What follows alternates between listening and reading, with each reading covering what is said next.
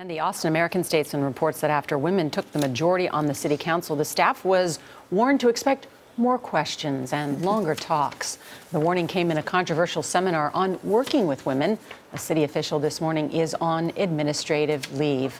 Elaine Quijano of our digital network CBSN has the details.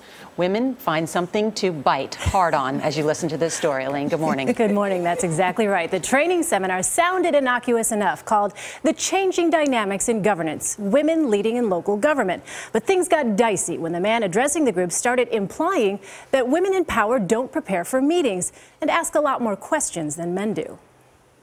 This was a city council meeting like no other, a press conference by women who are part of a historic new female majority on Austin's city council, angered that a training session was held about how to handle women. I have to question the culture that allowed such a training session to be considered. They don't process things at the same way. This was the training session in question. Jonathan Allen was invited to speak because he was a city manager in Lauderdale Lakes, Florida, where he dealt with an all-female city commission. He said women often don't bother to read the research they're given.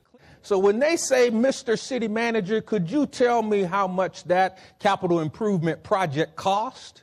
My sarcastic response would be, Madam Commissioner, if you look at paragraph 4, you would be able to find that information. Allen made a comparison to how he patiently answers his 11-year-old daughter's repeated questions. And then I said, aha, that's how I have to deal with the commission. We ask too many questions. We don't understand numbers. It was just ridiculous. Delia Garza was elected to the Austin City Council in 2014. I would be just as offended if it was how to work with Hispanics. I was stunned. I was speechless and stunned. Mr. Allen and his co-presenter at the seminar issued a statement. If our overall intent and message was not clear during the presentation, we sincerely apologize for any miscommunication. The city manager, whose office organized the seminar, insists their intentions were good.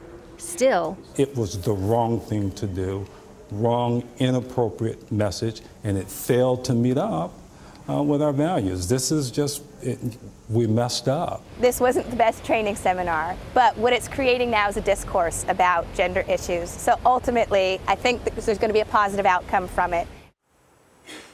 The city manager echoed those sentiments. He told CBS News this failed seminar can serve as a foundation for some really constructive conversations about sensitivity and about diversity. Well, we certainly need that, but this is not the best way to get there, is it? No, it's not. And they need some better vetting for sure, because clearly this was not something that they looked at beforehand. But Charlie, you've gone through some lady training, right? Indeed. And Charlie gets an A++. He doesn't need any training. I got right. lots of questions for Mr. Allen. He is a Saturday Night Live skit waiting to happen. Oh, yeah, someone remind this man it's 2015, please. You can always tell a lot about a man by the number of women he works with. Charlie's always had a female executive producer. He worked with women, yeah. 75% of my staff has been women as long as I've had a program. And dare I say you're smarter for it. Yes, indeed. And happier. Yeah, happier. There you go. Thank you, Elaine. That was great. That was really great.